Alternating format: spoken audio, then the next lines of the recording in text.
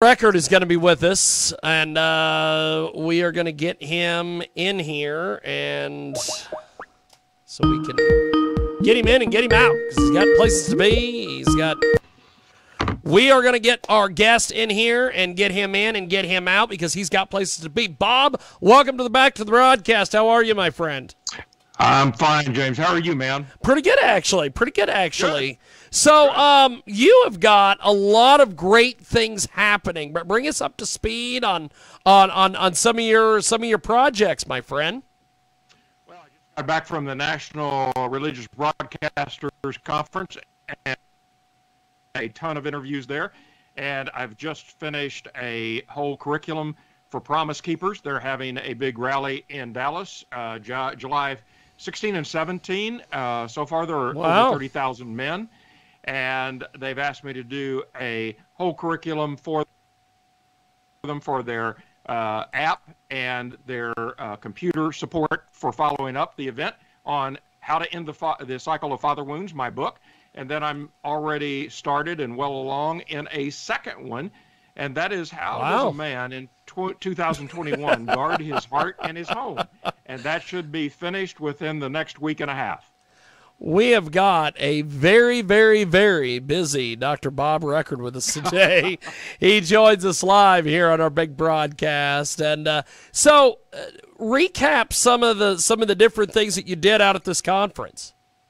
Well, most of it was seeing a lot of friends who are also in ministry, and especially in men's ministry, and a lot of interviews on the book Ending the Cycle of Father Wounds, because we were just coming off of Father's Day, which, by the way, for Mother's Day this year, James, over $29 billion was spent.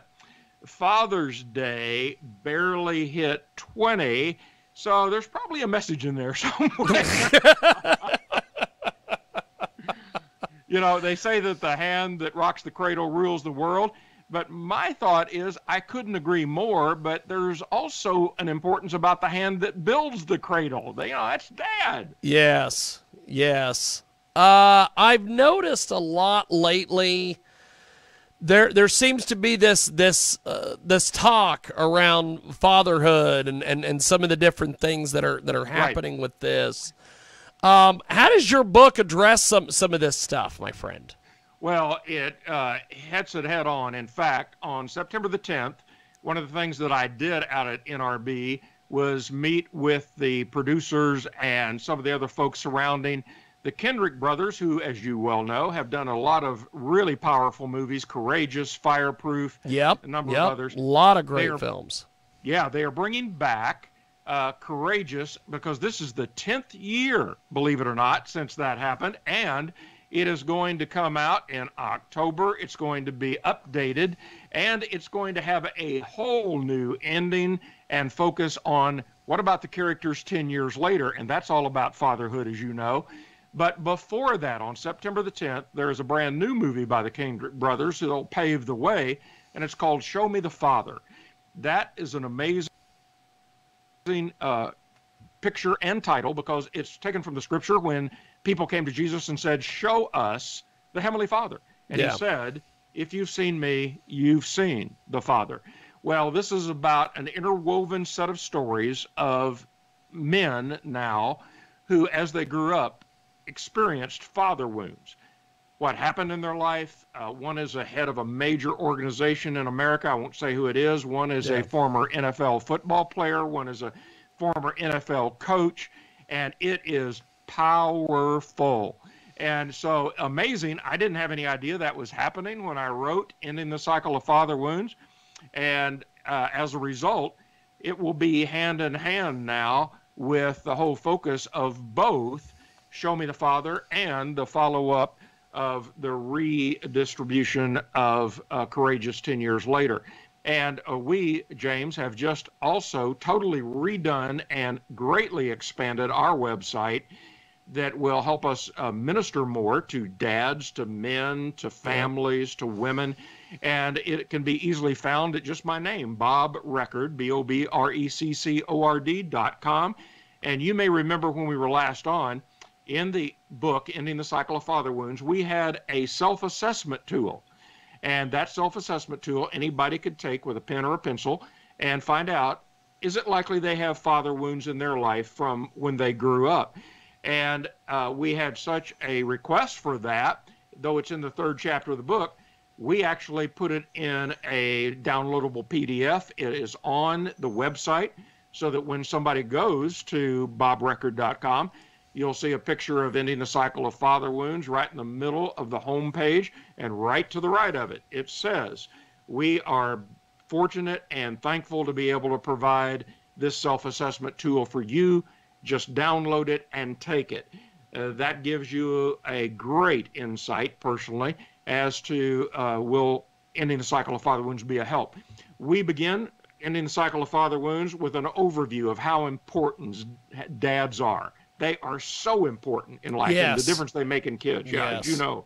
Then we go to the opportunity to do the self-assessment. Then we go into, okay, if you've got father wounds, what do you do now? How do you deal with that? Because if you don't deal with the past, it will control your future and present. Yes, very much so. Well, I know that you are a busy, busy individual. And my last guest went terribly long, and I apologize, but I definitely want to get you back in here when we have a little bit more time. And by the way, I love your shirt on Skype. Thank you. But mine doesn't have palm trees. No, but yours looks like something I could wear in public, whereas this, I have worn this in public. And I always get asked by people, "Are you a tourist?" And I'm like, "No, that's just the gimmick." So Bob, before we let you go, how do people get in touch with you online, get your book, everything else, my friend?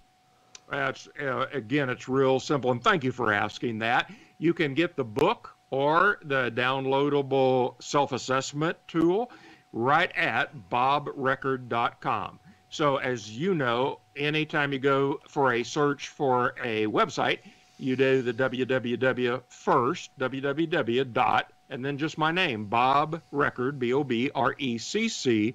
BOBRECCORD.com. It will take you right there. You can get the self-assessment tool. You can order the book. I've got other books that are available in the bookstore. But it also tells you all kinds of things that we do and are involved in, a fight for the right to life, and we raise a lot of money for that. We also do men's conferences, parenting conferences, marriage conferences, and it goes into that at length. It tells about me, my wife. We also just posted in the news site the overview of her journey with cancer that we are so thankful she was successful in coming out of, and is doing absolutely great. And so anyway, we can help anybody. We sure want to be able to do that, because that's what God has called us to do. Well, Bob, I appreciate the time, my friend. I will be in touch, and thanks for doing this, brother. I appreciate it. Hey, man, it's so great to see you, James, and thanks for staying after me, and I would love to be back, and let's get a time where we can talk a little bit more, and especially knowing that the movie Show Me the Father is debuting in theaters across America September 10, and about 3 weeks later, Courageous Rebirth will be coming. It's going to be a great, great, great fall for people of faith, but it's all going to focus on fatherhood, the importance of fathers, if you had wounds, how to get beyond them and not let them control you, but instead be a victor over them. And I sure would love to help people do that as well. Definitely. Well, Bob, good luck with everything. I'll be in touch. Thank you, sir. Thanks, buddy. Have a great, great day. Appreciate it. And I still love your shirt. Well, thank you. Thank you. There he goes, Bob Record. And we are going to go to Sandra Lee here in just a few moments. Yes, hold on, Sandra. I've got to wrap things up here with our previous segment. Bob Record, our previous guest. We are going to take a quick time